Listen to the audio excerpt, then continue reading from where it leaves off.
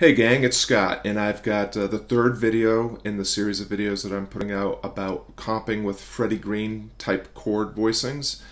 Today's lesson is going to be comping a basic jazz blues in the key of B flat, and we'll talk about what makes it a jazz blues in just a few minutes. If you're tuning in on the day of this release, then you're tuning in on YouTube because my blog disappeared over the weekend. In fact, my entire website disappeared over the course of the weekend, and when it got restored, the content that I've been adding for the last month or so is lost. Lesson learned, back your stuff up daily. So while I'm in the midst of getting all that repaired, you'll be able to continue to check these things out on YouTube. The previous two lessons, again, will be up on the blog eventually, along with the accompanying PDFs, but for now you can find them on YouTube, my YouTube channel, and that's down below there. And when this video goes to the blog, you will find PDFs of the chord changes and the chord fingerings. So enough about my troubles. Let's get to the B flat blues, jazz blues.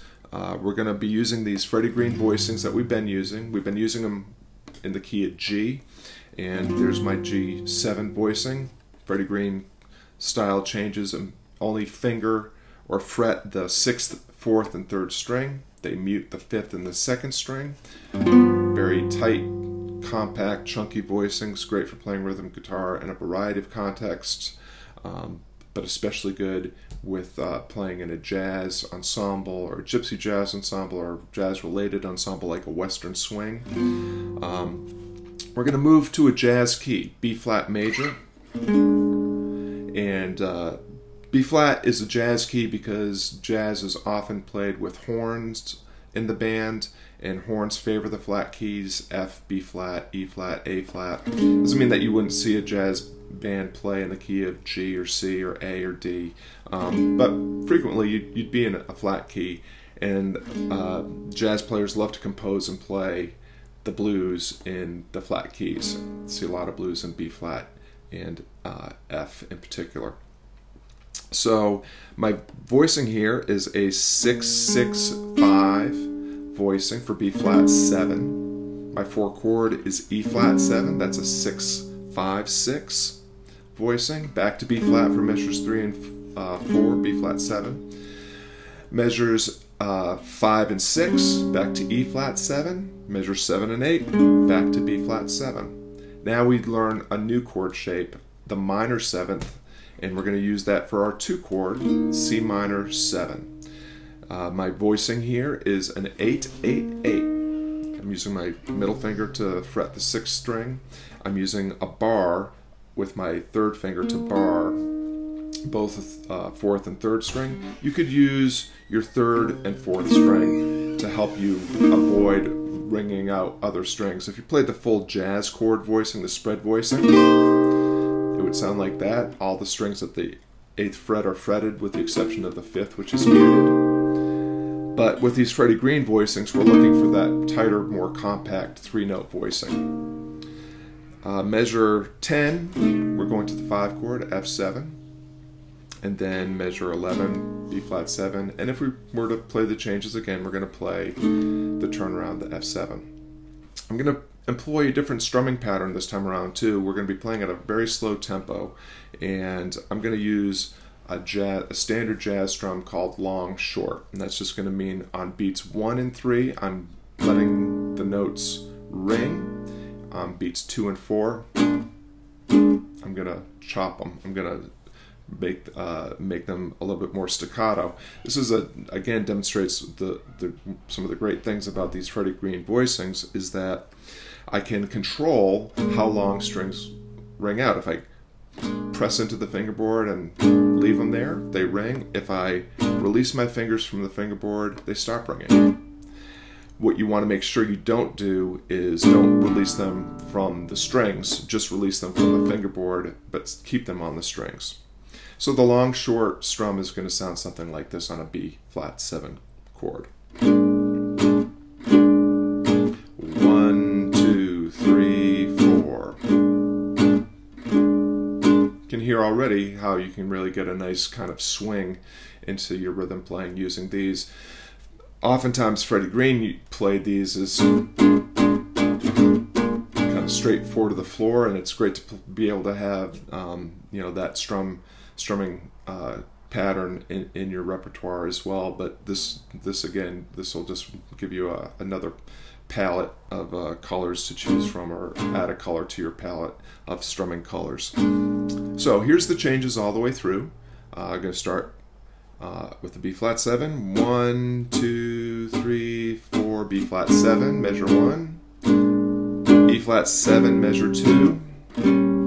B flat 7, measure 3. Stay there for measure 4. E flat 7, measure 5. Stay there for measure 6. Back to B flat 7 for measure 7. Stay there for 8. Measure 9, that new chord, C minor 7. Measure 10 is the 5 chord F7. And then measure 11, B flat 7, turning it around on F7 in measure 12. And here we go again.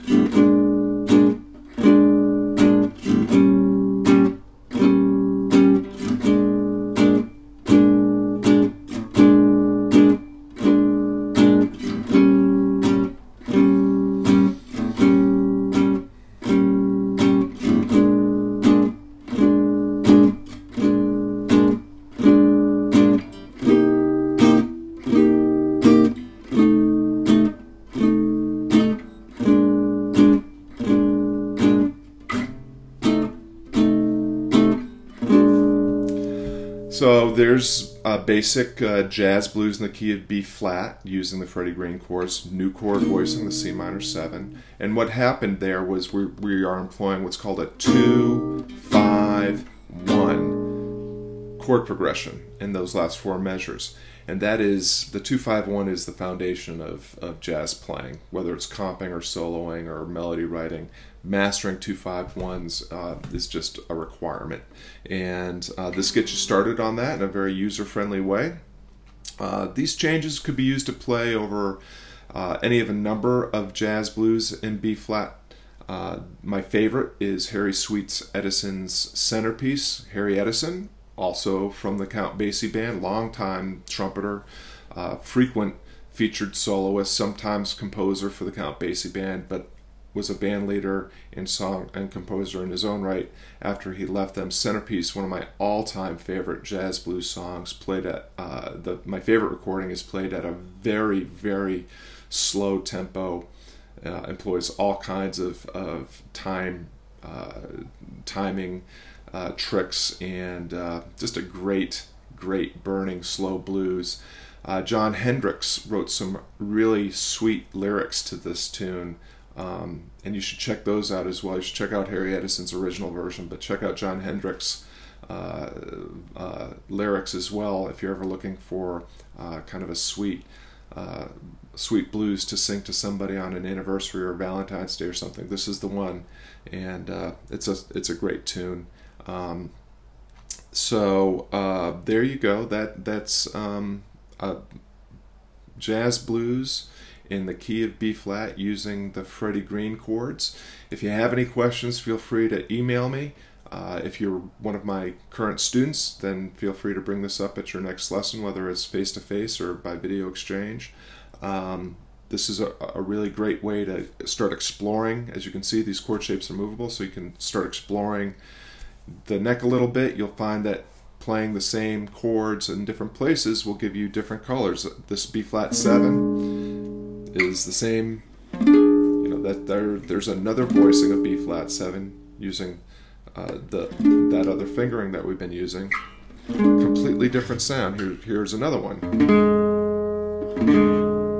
So it's a great way to start moving around the neck, exploring different sounds on your guitar, and these Freddie Green comping chords are just great for not only staying out of other people's way when you're on the bandstand, but also for really laying down a really good solid swing and groove. So enjoy using these. If you have any questions, give me a shout. Be sure to check out the rest of the video lessons on my blog when it's back up.